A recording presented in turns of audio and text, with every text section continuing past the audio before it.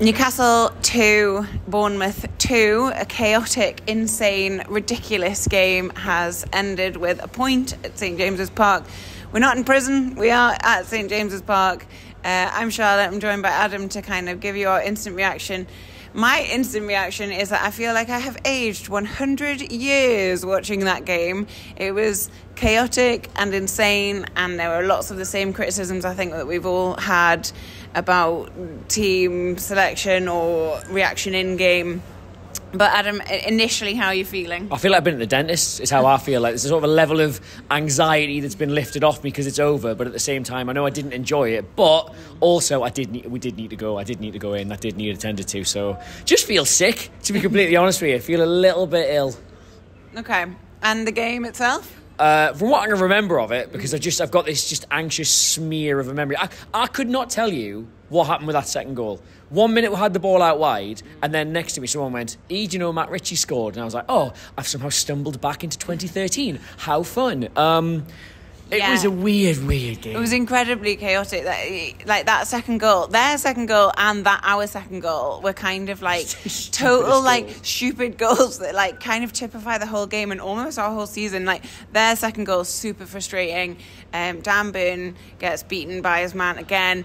Dubravka slips over. Yeah. Like it happens. It happens in the middle of the pitch loads, but Dubravka slips over.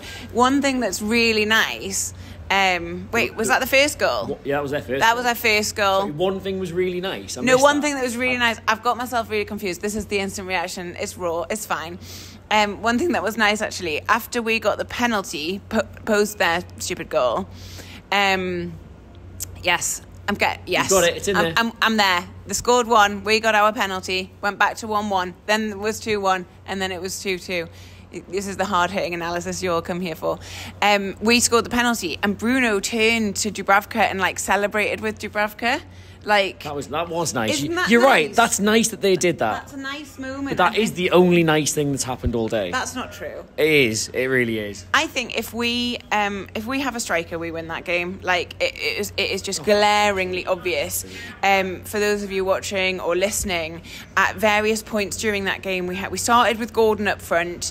Miggy went up front for a little bit in the first half.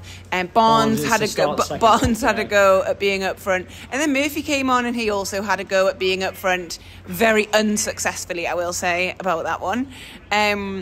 So everybody had a little go and nobody managed.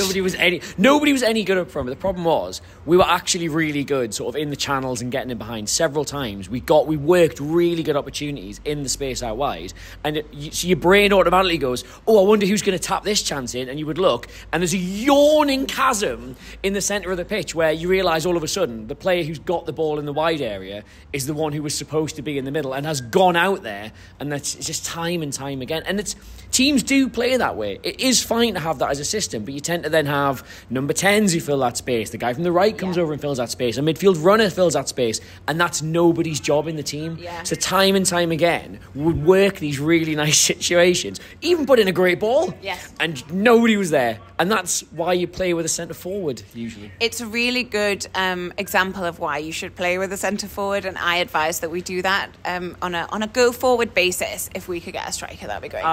Do you know what? I'm actually surprised they didn't just go and pluck whoever the best striker at reserve or youth team level is and said, "Look, we know this is way beyond the level." Parkinson. Yeah, even somebody like that, just stick him in and go, "Look, we know this is a bit of a jump for you. We know it's elite. We're not expecting you to be a starting centre forward. But can you just stand in the right place and maybe there's a tap-in for you at some point?" Because there were several tap-ins available to several people who didn't exist today. Yeah, there were. Speaking of sort of nice crosses and nice balls, I will say... Oh, dear. I will say that I thought Lewis Miley had an excellent game today. There's still work to be done on his game. He's only 17 years old, as everybody always mentions. But I thought he had a nice game. He doesn't turn very quickly with the ball, if at all, which is frustrating. But he made some lovely crosses and some lovely balls, which resulted in some of these nice opportunities that we then couldn't tap in. Not to sound like a total nerd, I think Lewis Miley might be one of the best players I've ever seen for recovering the ball in transition. So like when we lose it or we give it away, when the opposition are trying to make that first pass out and counter, Lewis Miley is unbelievable at winning that straight back. I think it's how we got the equaliser against Luton as well, with 3 or 4 times today when all of a sudden you're like, oh, we're giving it away, we're in trouble. There's that long gangly leg and he's won it back. Yeah, well, I thought he was very good today, and I'm really pleased to see his game coming on leaps and bounds. Obviously, he's sort of been thrown in at the deep end himself. Just a frustrating game. I just feel like frustrated. Look at this. I think we've all lost our minds. It's a point against a lower table side. Bad. It's not good. This isn't good. I'm not gonna stand here and say brilliant, everything's gonna be fine, but it's fine because it's just Arsenal away next week, isn't it? So that's not a bother. It's similar to the Luton game in that on the one hand, going into the game, if you say this is a high scoring draw, that's a bad result, we should be better, we should be able to keep them out, we should be scoring goals. But again, it's another like, with minutes to go in that game, we're getting nothing from it. We're getting beat. And they've dug deep enough again to go and find a result where, I mean, going in the last 50 minutes of that, you could not see where an equaliser was coming from. Again, with no centre forward, nothing was happening. And then Matt Ritchie came on. I think we'd be remiss if we don't mention... How silly of me. I did not anticipate the Matt Ritchie substitution, which is my fault. I didn't think that through. But to have gone and rescued a point again when we didn't look like we were able to do so, it says something. It doesn't say enough, and the thing it says isn't good, but it's better than... Other Newcastle sides have got beat today. We've seen that 100 times. It doesn't matter that we're allegedly better or we had the momentum or we took the lead at any point, right?